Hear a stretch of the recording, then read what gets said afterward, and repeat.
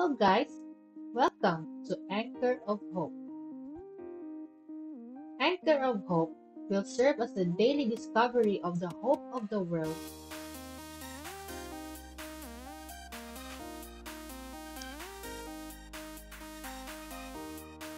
and the anchor of our soul, who is Jesus Christ our Lord, especially at this most challenging time.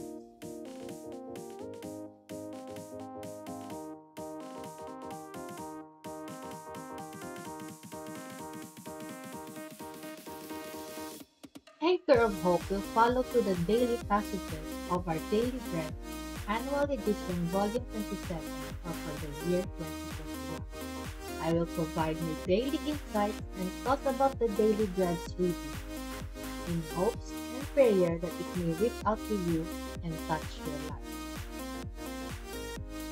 This I pray that you will find the anchor of hope today.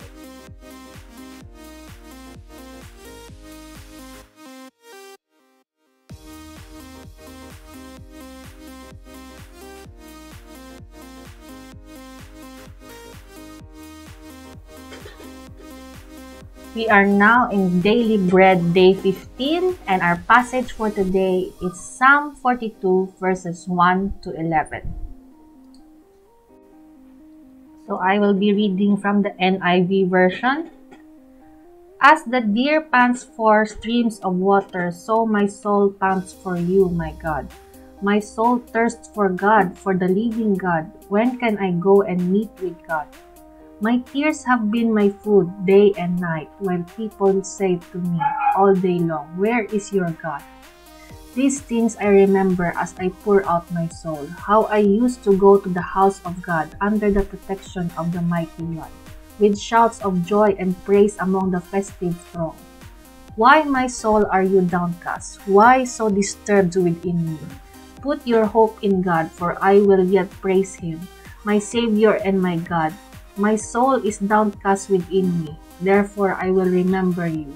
From the land of the Jordan, the heights of Hermon, from Mount Mizar. Deep calls to deep in the roar of your waterfalls. All your waves and breakers have swept over me. By day the Lord directs His love, at night His song is with me, a prayer to the God of my life. I say to God, my rock, why have you forgotten me? Why must I go about mourning, oppressed by the enemy? My bones suffer mortal agony as my foes taunt me, saying to me all day long, "Where is your God?" Why, my soul, are you downcast? Why so disturbed within me? Put your hope in God, for I will yet praise Him, my Savior and my God. So verse 1 again. As the deer pants for streams of water, so my soul pants for you, my God. As an animal thirsts for the water in the wilderness, so is our soul who longs and seeks for God. My soul thirsts for God, for the living God. When can I go and meet with God? Our soul yearns for God, and our soul should seek God. God is a living God. God is not dead. God is really alive. When can I go and meet with God? Actually, we can meet God anytime and anywhere. God is everywhere, and He is available all the time. My tears have been my food day and night, while people say to me all day long, "Where is your God?" We are all suffering, and it has been a part of our daily lives. We have all been crying day and night. There will be people who will persecute you and mock you that you have no God. However, we are called to hold steadfast into His love and have faith in God. 1 Corinthians 15:58. Therefore, my dear brothers and sisters, stand firm. Let nothing move you. Always give yourselves fully to the work of the Lord, because you know that your labor in the Lord is not in vain. These things I remember as I pour out my soul, how I used to go to the house of God under the protection of the Mighty One, with shouts of joy and praise among the festive throng. Every time we give ourselves to God, we will experience joy and gladness while shouting praises in the middle of crowded people. It's like we are always having a party with people in God's presence. That's why we have to pour out ourselves to God to experience such great joy and happiness. Why, my soul, are you downcast? Why so disturbed within me? Put your hope in God, for I will yet praise Him, my Savior and my God. You don't have to be down or depressed all the time. You don't have to be bothered or disturbed all your life. You just have to hope in God always and praise Him, for He is our Savior and our God. My soul is downcast within me. Therefore I will remember you from the land of the Jordan, the heights of Hermon from Mount Mizar. Our souls can get disappointed and sad from time to time. However, we have to remember God from the land of the Jordan, the heights of Hermon from Mount Mizar. Now where is this place and what is this place? Mount Mizar is a small mountain or hill near the more spectacular Mount Hermon, according to Wikipedia. The verse reveals that God is present from a small mountain or to an enormous mountain. God is saying He is basically everywhere. That's why we should never be sad always. Deep calls to deep in the roar of your waterfalls. All your waves and breakers have swept over me. God calls us deeper into our hearts. His call is strong and loud like the roar of the waterfalls. All your waves and breakers, meaning all of God's outpouring and overflowing blessings, will sweep your problems and worries away.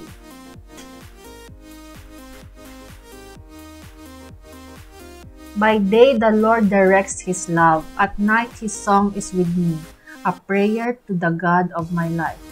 By the day we should allow God to guide us in His love and care. At night His song or lullaby will put you to sleep. That should be our prayer always to God, who is the God of our life. I say to God, my rock, why have you forgotten me? Why must I go about mourning, oppressed by the enemy? Sometimes we seek God, who is our rock and our firm foundation. Sometimes we must go through something. Sometimes we must mourn. Sometimes we are being oppressed by the enemy. My bones suffer mortal agony as my foes taunt me, saying to me all day long, where is your God? Our body also suffer in agony until we grow weary. Our foes will insult us and taunt us, always asking, where is your God?